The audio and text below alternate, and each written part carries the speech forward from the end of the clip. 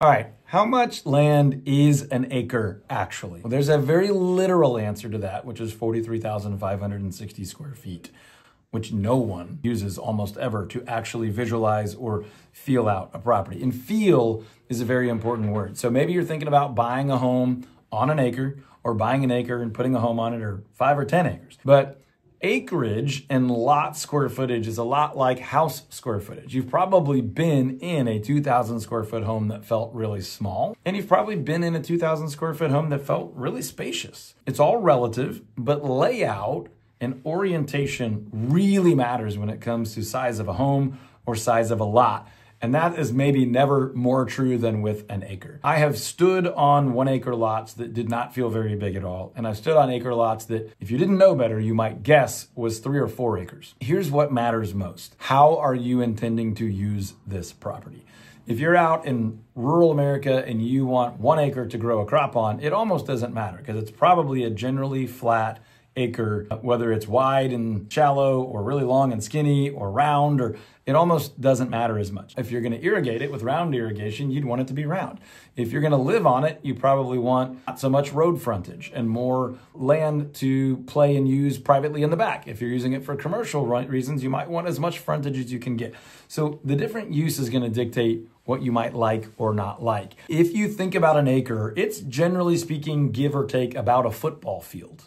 About a football field worth of land. So you can think, how wide is that? How long is that? 100 yards long by, 40, 50 yards wide, depending on how you're laying it out. And the only reason I give you a range there is because it depends on if you're measuring to what you could build on or where you could put a fence and where you live, depending on the perimeter or the building line or some of those restrictions. But the big point I want to make here is if you're looking for an acre, you should be looking for about an acre, because 3/4 of an acre might be more functional than a different property that's an acre, or 1.5 acres might be less functional. I would give yourself some wiggle room, and I coach people, our real estate clients and other agents, the same way on square footage in a house. If you're saying, I'd like to have a big giant backyard, then about an acre is probably right. Maybe it's a really well laid out 3/4 of an acre, or maybe it's a poorly laid out, but still really acceptable 1.5 acres, or maybe even 2 acres. I happen to own a property that people think is way bigger than it really is because it's a standard width and it's unusually deep. And whatever that does in people's brains, they tend to think it's 2 or 3 times as big as it actually is. That's not a bad thing for when you may go to resell a property someday. If people are like, wow, I've only got to buy 3 acres, but it looked like 9 or 10 to me. That's a good thing for value. You might think twice about a property that's 1.5 acres, but only feels like an acre. You're still gonna get what you get, but it may be harder to sell someday, or harder to value, or to borrow against because of the value that somebody might put on it. But the other thing that really determines how much value you get out of an acre, if you're gonna live on it, is where your house sits on that acre. If you're on a busy road and the house sits really far back, the value is it's far back. It's off the road, it's quieter, it's more private. That front yard, which is the bulk of your lot now, is less valuable to most people and less usable to most people. You're going to want to think about that. Again, if you're out in a rural area, it doesn't quite matter as much as long as you have the right amount of access to your property. But if your house is dead center, then you have 2 or 4, depending on side yards, front and back, 4 smaller spaces. If your house is in the very front or the very back or on the very side, then you tend to have 1 really large space.